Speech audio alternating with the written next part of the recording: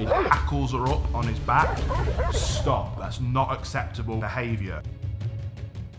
So we have caught on video the world's most famous Cane Corso, who's meant to be one of the best trained Cane Corsos on the planet, and on the video it's attacking another dog. So as a canine behaviourist, I thought this would be a great opportunity for us to break down that footage. In the video we have a 150-pound glorious looking muscle packed Cane Corso named Bruce Wayne, who is owned by Jason Corey, who has a huge YouTube channel, the biggest in the world on the breed of Cane Corsos and one of the biggest in the world on dog ownership in general. Yet my inbox is still flooded with people wanting my opinion on what happened in this video. So let's dive straight into it. So we've got Bruce Wayne and what I believe is an American bully playing together in the water. Bruce has found himself a stick, no issue. The American bully's definitely a bit higher energy, but Bruce is being a wonderful dog here. There's a little bit of communication going on there, but it's playful, no harm done, we're all okay. See, he asked to Brett. Just pause it there for a second. So, you may not have picked up on that, but there was a few crucial pieces of canine psychology, communication and pack dynamics that just happened and unfolded right in front of us leading up to this attack. The American bully is clearly a higher energy dog than Bruce Wayne is. Bruce Wayne is definitely in a level of tolerating the behavior, but when he brought the stick out of the beach, and he wanted clearly a bitter piece, the American bully got too close to his face. Any face-to-face interaction with dogs is considered bad manners, is how we would see it. And Bruce Wayne has administered what we class as a verbal correction. Verbal corrections are something that I advocate massively for here at Fenrir. And in the dog-to-dog communication world, that's most commonly seen with a growl. But he's letting that dog know, I don't like what you're doing, you need to stop it. And that is exactly what I advocate for when I teach people how to implement a successful verbal correction, is to have the ability to say, hey, stop doing what you're doing. It's very, very natural for dogs to communicate and interact this way. So let's carry on and see how this unfolds.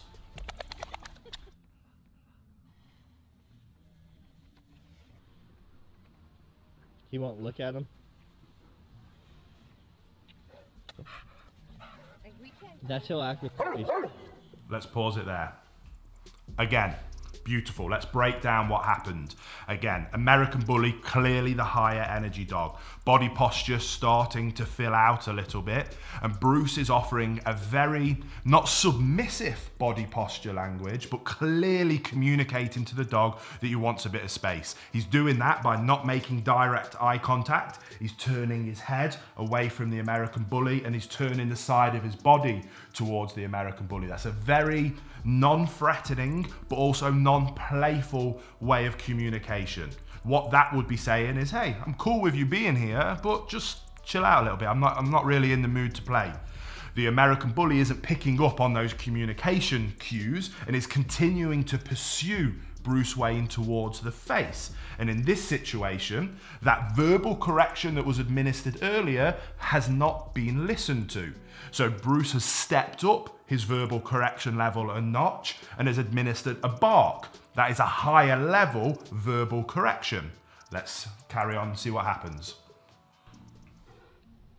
Let's pause it there.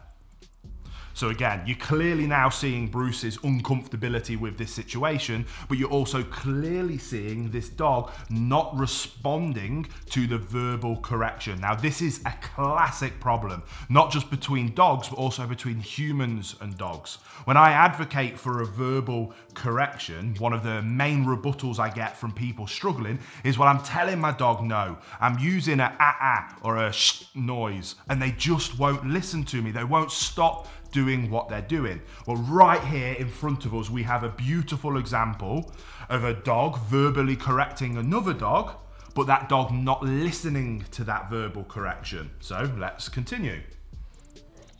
Looks like okay.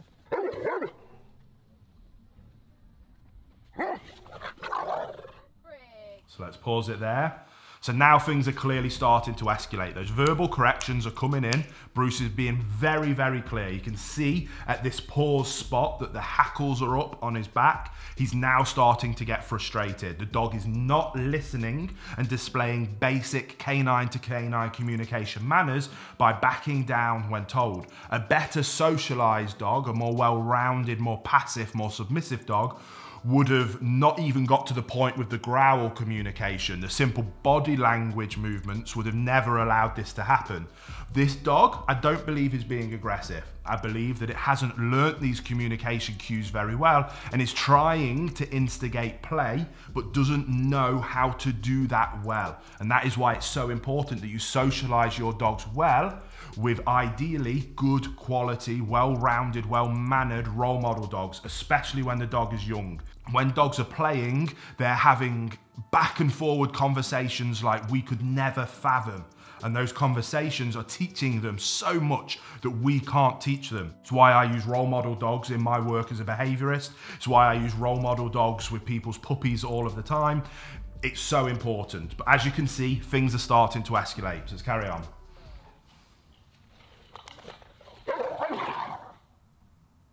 And there we go. Let's pause it. So that was the attack. And up to this point, I've kind of let you go along with that being an attack because my inbox has been flooded with people saying, will you react to Bruce Wayne attacking that dog in the video? I want to let this run on a little bit more, so if we can play it again and let's just let this unfold a bit more and now see what happens. And now we're back to normal. All right, let's go, guys. Let's go play. And let's pause it there. And done. The dog got the message, and as now you instantly see that energy level, that taut, tight, upright body language of the American bully, that high energy tension dissipate instantly and come down. And then everybody was relaxed. Now, it is worth noting that Jason is one of my closest friends, and I truly believe that Bruce Wayne is, if not the best, one of the best trained Cane Corsos on the planet. And I actually think what he did here was beautiful. Not an attack whatsoever. It looks aggressive. It sounds mean. To the untrained eye or to the wrong person, they would consider that their dog had been attacked by a Cane Corso and would have responded completely inappropriately. How this panned out was absolutely glorious, and how Jason and the owner of the American Bully responded was also perfect and made it a wonderful learning experience for the American Bully in particular. And that's because Bruce Wayne is an impeccably trained dog. Not an aggressive one, impeccably trained, impeccably balanced, and impeccably mannered.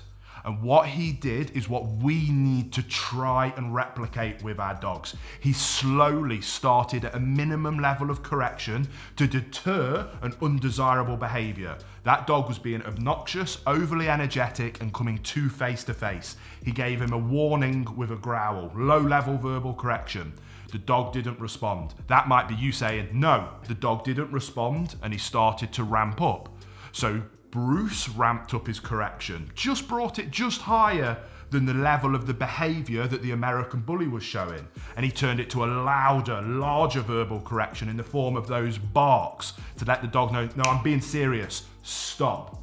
Right now, I need you to stop. That's not acceptable behavior. The American Bully still didn't stop. So Bruce then took it up another level and administered what is actually a very low level physical correction. If you go back and look at that, at no point did Bruce bite the dog. It was a bluff charge and more of a physical approach to correction. It's a kind of thing that we can do by standing big and proud and walking a dog down. But the thing I want you to take from this is that if your dog isn't respecting your verbal correction, it means that you are not following through. I spoke to Jason about this clip, and after this, it was perfect. Because after that, the American Bully had learnt to respect those boundaries and that communication that Bruce Wayne displayed. So next time Bruce Wayne uses a lower level verbal correction, the dog will instantly respond, because he has learned through that experience that Bruce will take it up a level and he will follow through. He won't back down. Too many people try to correct a dog, the dog ignores them, and then we have no way to follow through, or we're not prepared to follow through. And that's what we absolutely must learn how to do. Now, with some dogs, and this is where choosing the right breed for you and the right temperament for you is incredibly important. An incredibly skilled dog owner like Jason can handle a dog like a Cane Corso and Bruce Wayne. And when Bruce was a puppy, Jason did exactly the same thing to Bruce to teach him the same at adequate levels, and that's what turned Bruce into a beautiful canine companion. But dogs that are more likely to be more dominant will test those boundaries harder than a more submissive passive dog will, which means that you might need to level up your correction and your authority to be able to get that message through to them. If you don't have the skill or the personality to do that, you should not be considering a breed that is prone to be that way. And you should consider a breed that is very responsive and sensitive to very low level corrections. Then you don't need to climb those levels of correction. And the last thing I want you to take from this video is that you can clearly see, and how Jason handled this, I was proud of him. As soon as it happened, he didn't panic. Literally no emotion from him whatsoever. Jason knows and has the confidence that if he thought Bruce was going out of line with nothing more than a "Bruce, hey, stop," Bruce would stop, because he respects, in the same principle that this bully needs to respect Bruce Wayne's boundaries, Bruce Wayne respects Jason's as his calm, consistent leader. But as soon as the correction was administered and that bully brought his energy level down and learnt his lesson, no emotion change. Good job, let's go. And we move on. There was no panic, there was no stress.